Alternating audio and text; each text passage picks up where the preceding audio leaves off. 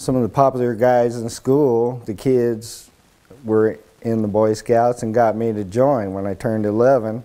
We were broken up into patrols, and our patrol had a volunteer. His name is Alan Craig Dunlap.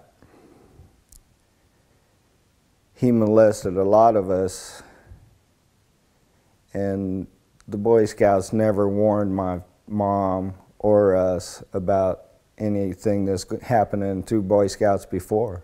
He would pick us up from school sometimes, you know, it was a 1.5 mile walk, summer, winter, and he'd pick us up from school and give us a ride home. He knew my mom wasn't home, and he'd pick up our friends too, usually it's the same guys.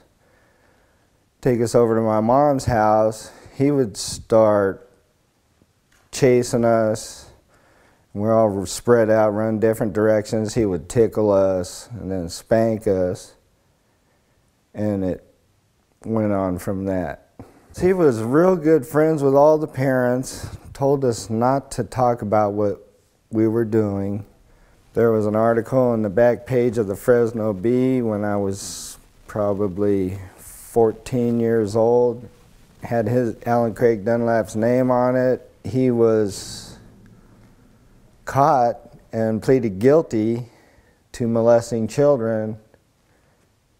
Is either Boy Scouts or Cub Scouts, and that he was sentenced to so much time at a Tascadero mental hospital.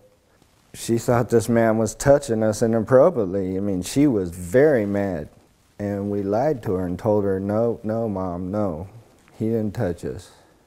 Because by that time, you know, there's a lot of shame and guilt. By the age of 14, I was using marijuana and alcohol. 14.5 to 15, I was using any drug I could get my hands on to bury this shame and guilt.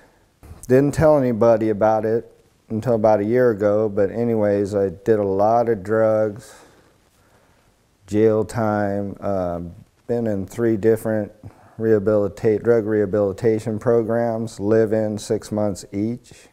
I'm speaking out because I feel like it's the right thing to do to prevent child abuse happening in the future. You know, the Boy Scouts didn't warn parents. You know, they need to be held accountable for what they've been letting go on since 1910.